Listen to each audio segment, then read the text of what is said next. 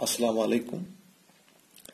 आज हम बात करेंगे mechanism of stomatal opening and closing, how stomata open during day and how they close during night. In previous lecture we have seen that this stomatal opening and closing is due to the variation of turgor pressure during day and night, and that variation in turgidity of guard cells is due to increase and decrease of solute concentration during day and night respectively. And in this lecture we will see how this variation in solute concentration occurs during day and night. First we see during day the concentration of solutes in guard cells increases, and that increase in concentration of these solutes is due to two responses which are generated in guard cells. One is photosynthesis and another is blue light mediated responses. During photosynthesis, the end product is glucose, which in turn during day gets converted into sucrose, which is an osmotically active compound. So that means during day, by photosynthesis, sucrose concentration increases inside guard cells. Another response is due to the blue wavelength of light, which is very important as far as stomatal opening and closing is concerned. By this blue light, first the proton pumps which are present on plasma membrane, this is plasma membrane, we have pumps present on it. These are proton pumps. These pumps are H positive ATPases. So they are using ATP, they are utilizing ATP, they break down ATP, and by phosphorylation they get activated with the help of this blue wavelength of light. And these proton pumps, they are transmembrane proteins. They span the membrane. They have two different sides, one inside guard cell and another outside guard cell, and by which these protons are pumped across the membrane. These protons, they are pumped out, and by pumping out outside this plasma membrane, they generate electrochemical gradient, and by pumping out the H positive concentration, which increases in apoplast, and due to this positive charge, the membrane gets hyperpolarized. This plasma membrane having more positive charge outside plasma membrane and less positive charge inside, it gets polarized. It gets highly polarized. That means it is called a membrane hyperpolarization. And due to this membrane hyperpolarization, having less positive charge inside and more positive charge outside, the K positive channels get activated. And due to this K positive potassium ion channels, activation of these channels, these potassium ions, they get transferred into these guard cells.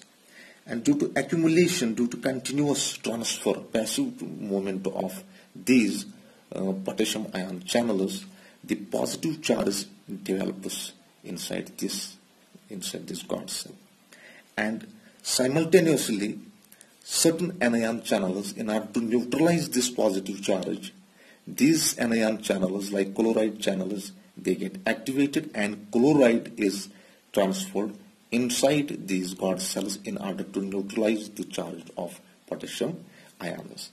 Thus, in nutshell, we see that by this activation of proton pumps, the potassium ion and chloride ion concentration increases during day. And another is synthesis of organic acids. So this is also due to the believe wavelength of light.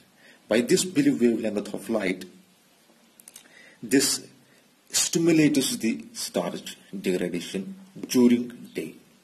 The starch is degraded and the intermediate molecules of starch degradation, they react with carbon dioxide which is already present in the cells. Like we have PEP, phosphoenol pyruvate. This phosphoenol pyruvate, it reacts with carbon dioxide with the help of PEP carboxylase, phosphoenol pyruvate carboxylase, and they form organic acid which we call as oxaloacetic acid. Oxaloacetic acid. PEP is phosphoenol pyruvate.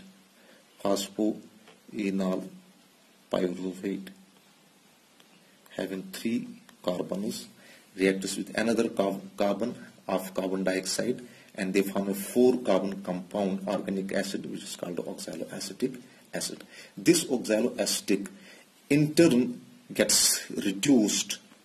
It gets reduced from malic acid which is also a 4-carbon compound, and this malic acid dissociates into malate negative ions and H positive ions during day. So thus malate ion concentration also increases inside these God cells during day. So in nutshell, we will see during day there is increase in concentration of sucrose which is due to photosynthesis, potassium ions and chloride ions which is due to the activation of proton pumps, and malate ion which is due to the formation of these organic acids.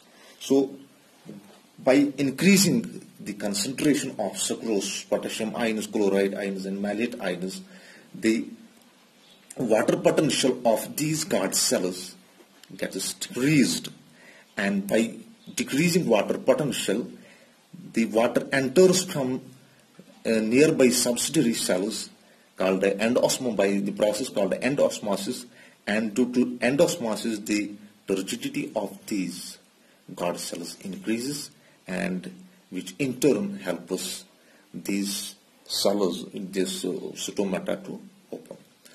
But during night we see there is no photosynthesis. That means there is no increase in sucrose concentration, there is no blue light mediated responses.